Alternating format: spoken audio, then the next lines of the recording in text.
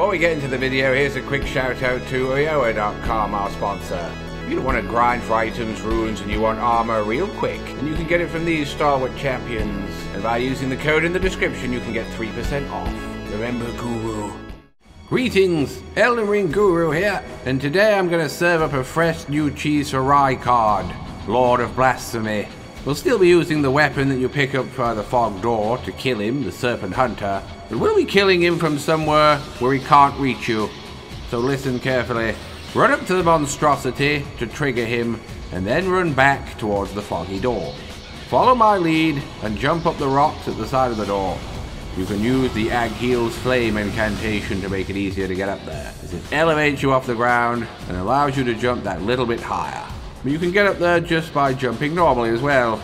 Once you are up, jump up the rocks to your right, so you are basically on top of the fog door. The snake can't reach you up here, so now all you have to do is use the Serpent Hunter's special attack to penetrate him through the rocks to his death. Just don't get too close to the edge, as you can take fire damage.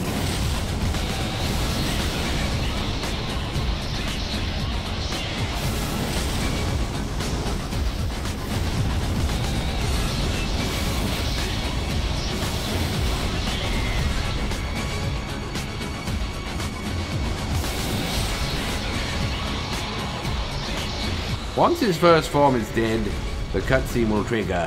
When it's over, you'll be teleported back onto the ground as his second phase begins. So you'll have to run back to the rocks and jump up again. You can use the Agheel's Flame twice in a row to guarantee getting up there, but one cast should be all you need. Once you are back up, it's best to stay around the flat area this time, as you have more space here to avoid the only attack that can reach you in phase 2. At some point during this phase, you will summon homing skulls and fireballs. When you see them start to appear, just run backwards and forwards to avoid them until they have stopped coming. If you have the timing down, you can stun lock him with the weapon's L2 move for the whole of phase 2. If not, you'll have to dodge the skulls at some point. All of his other moves can't reach you up here, so once you've climbed up, the fight is pretty much over. He might be the Lord of Blasphemy, but you are the Lord of Cheese.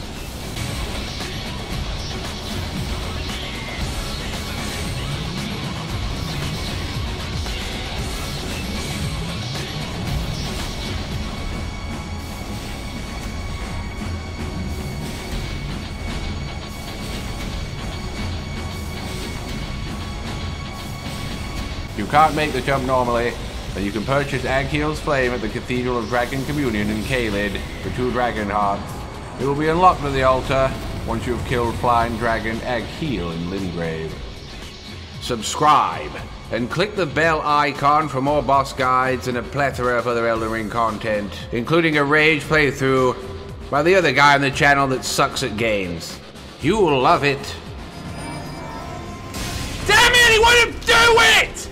This game is inept! Earth and water?